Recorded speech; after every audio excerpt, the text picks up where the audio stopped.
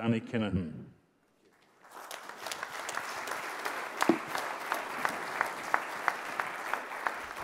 Good morning, conference. I've been asked to be very short so that we can catch up on timings. But I want to get various points across. There's much in legacy that needs to be fought for. We've just heard great words from Chloe Smith saying that she will work hard on the legacy issues, and we've got to, as a party, make sure that we keep that pressure on. Having that former member's pass, which gets you into the House of Commons, I am determined to make sure that all military matters are kept on the agenda and that the Ulster Unionist point of view is put across at all times. But you've not come here today to listen to me. You've come here to listen to many speakers, but particularly I'd like you to welcome Mark Tipper. But before he comes up and speaks, I'd like to give you a little bit of the context of Mark and the work that he's been doing. Many of you will know that I have a close link to the bomb that went off in Hyde Park. I had been the best man to Anthony Daly 4 weeks beforehand. Anthony had become one of my greatest friends over the 3 years that we'd known each other.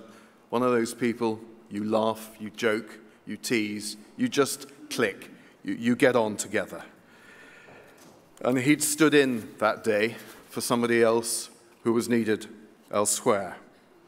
And he was killed instantly.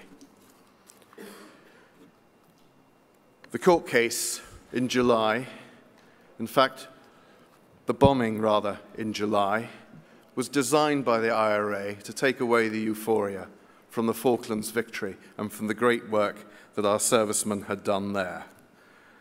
The bombing killed 7 members of the Royal Greenjackets band and 4 members of the Blues and Royals, the household cavalry, all there on ceremonial duty. John Downey was taken to court and let off because of the production of one of those on-the-run letters that we've heard will stand no position in the future. But that letting off is what drove Mark Tipper and the families to campaign and make sure that civil action was possible. Mark and the other families have worked tirelessly, determinedly to raise the funding. They raised 85,000 through crowdfunding, much of that from people here in Northern Ireland, in £5, £10, 20 and much more. And we owe a huge debt of gratitude to all of them. But that funding is what has allowed us to get the case through to its first stages.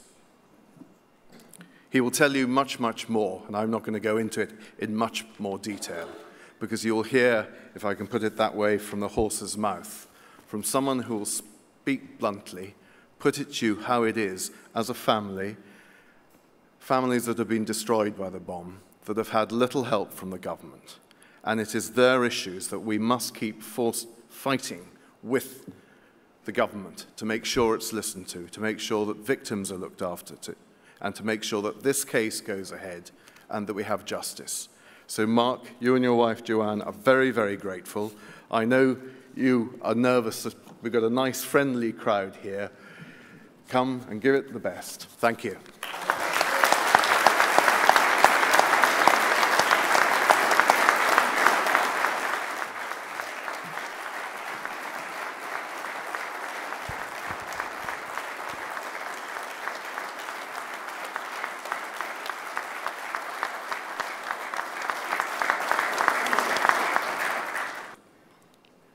Thank you, everyone.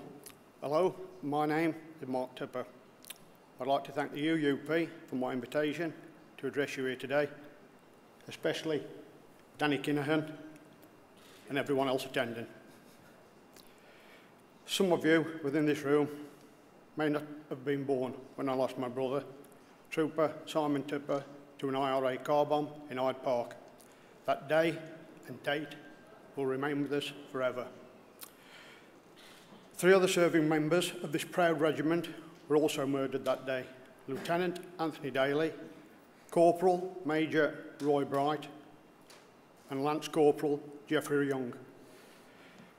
7 of the household cavalry horses were also killed. Our loved ones pledged their lives to this country, yet one government after another has turned its back on them and us. Over the following 31 years, my family and I have had to somehow learn to come to terms with the fact that no one has ever been successfully convicted for the terrorist atrocity that murdered my brother and his fellow soldiers. Then, on the 22nd of May 2013, John Downey was arrested at Gatwick Airport. Maybe, at last, we could find justice at the Old Bailey. But Tony Blair made sure this wasn't going to happen. What we didn't know is that he had sat down in Downing Street with Jonathan Powell and Sinn Féin members and hatched the on the run letters, which made sure Downey would walk free. All Downey had to do was produce his get-out-of-jail-free card, and then the court let him go. We were robbed of learning whether Downey was guilty or not, of who was really responsible for murdering our loved ones. We were denied justice. We met with Dominic Grieve, who was the Attorney General. We met with Lady Justice Hallett. We then sat through the Northern Ireland Select Affairs Committee investigation to the on-the-run letters, all in power, blaming the PSNI and Mr. Norman Baxter. I knew who was at fault for this trial collapsing, one man and one man alone, Mr. Blair. In the end, it was found that giving Downey his letter had been a catastrophic error. Still, nothing was done about it. Hopefully, they were thinking within government this one would go away. How wrong they are. The families of these victims of the Hyde Park bombing have stronger resolve than that, and we will fight to the end to ensure justice is served.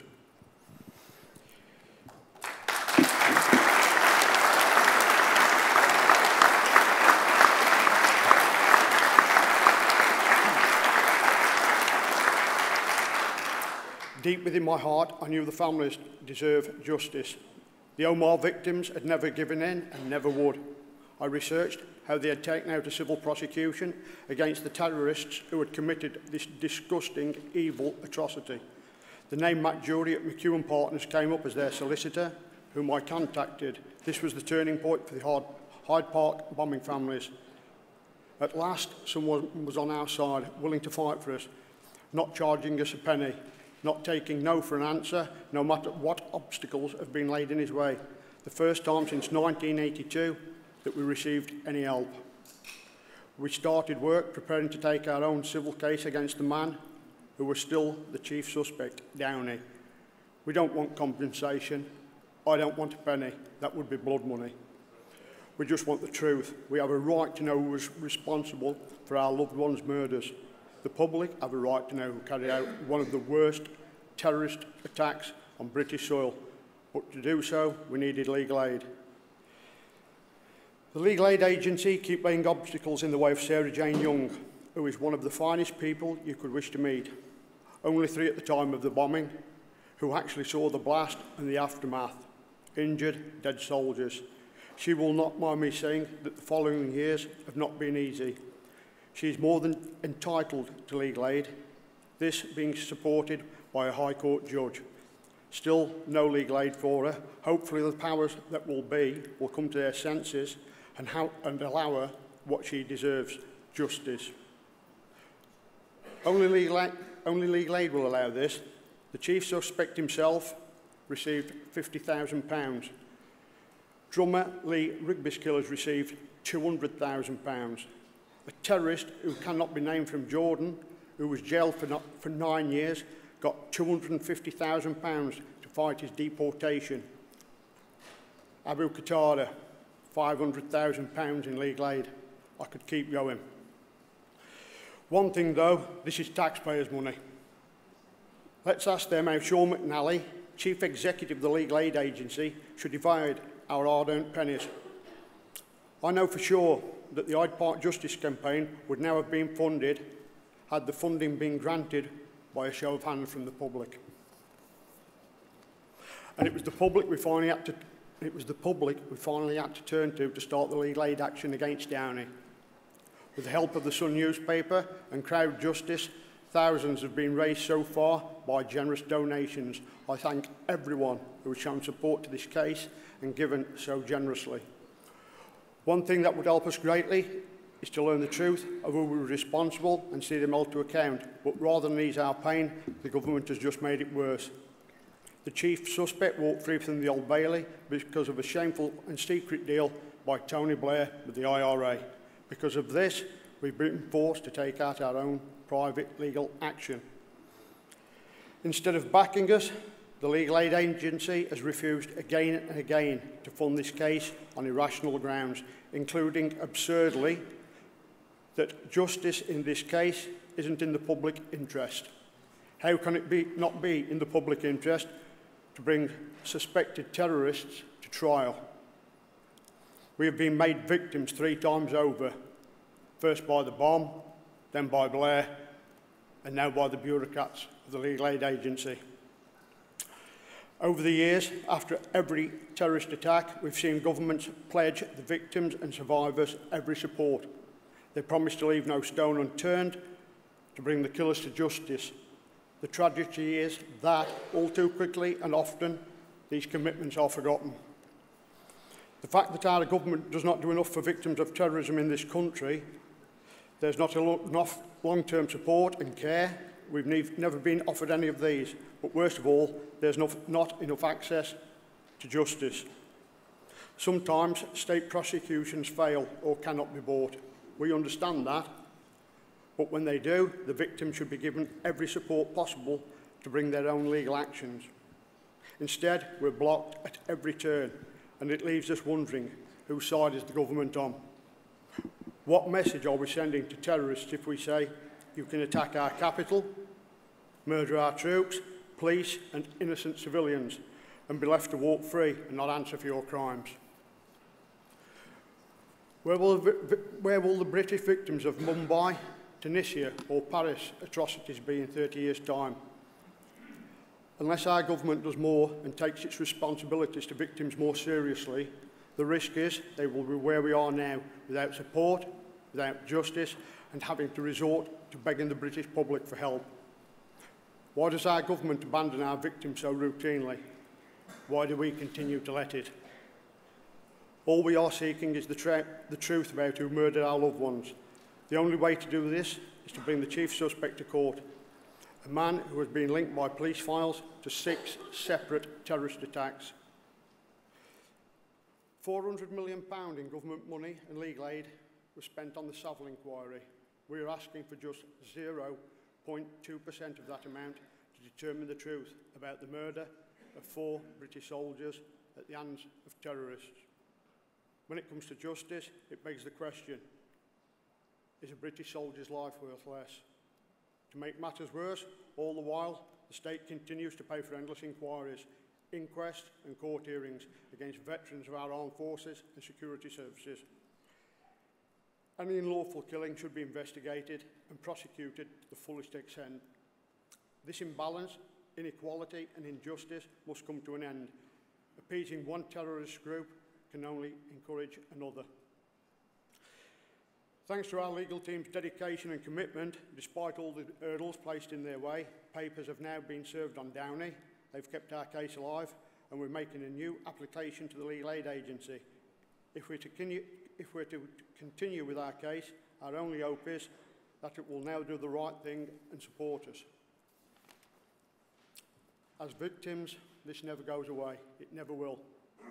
Michael Pedersen, who rode Sefton on that tragic day, I knew Michael. I could never imagine that he would take his children's lives and his own. My friend Simon Utley, who suffers from post-traumatic stress disorder, struggles daily.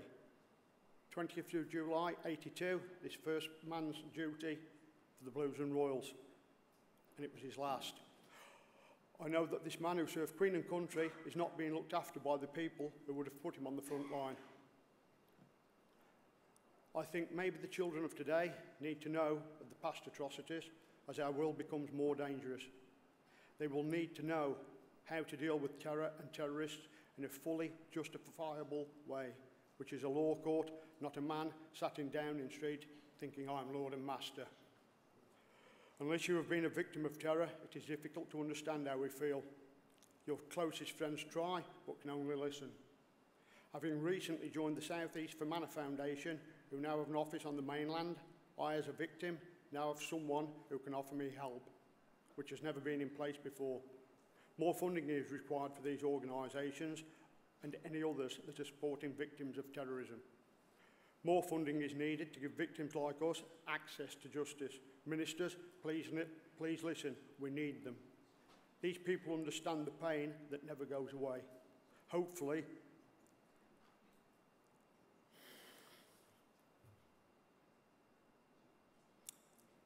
the families and myself will see justice in the not too distant future. We can sleep more easily, and so will those 4 brave men from that fateful day.